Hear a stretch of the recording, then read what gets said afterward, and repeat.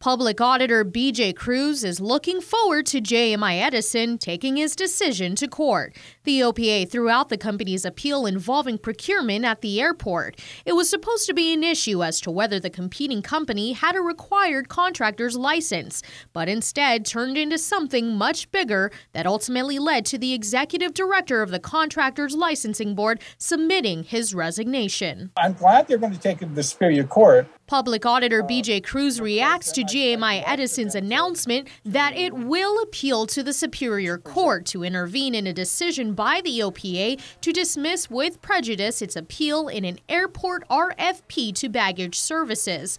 The contract was awarded to off-island company Menzies. JMI protested the selection, arguing the company didn't have a license from the contractor's license board. Backing up the company was CLB Executive Director Cecile Orsini, who sent over a findings and fact document to the OPA.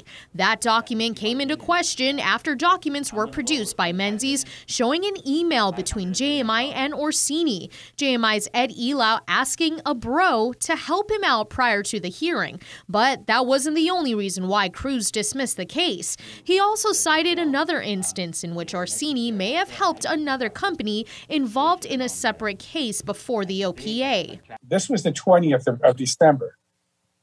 The 23rd of December, I get an almost identical document filed in this case. And I was fuming.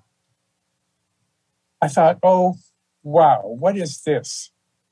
They look alike, and I said, all right, fine, that's good. At least now I have an issue. The document was produced by a CLB investigator who also testified in the separate case that in order for a findings and fact document to be issued, by law, it must be approved by a quorum of the board, none of which was done in either cases, according to Cruz. But then when I get the problem that there isn't a quorum at the board, that their board hasn't met since last September, the director's filing documents purporting to be findings of the board in two cases,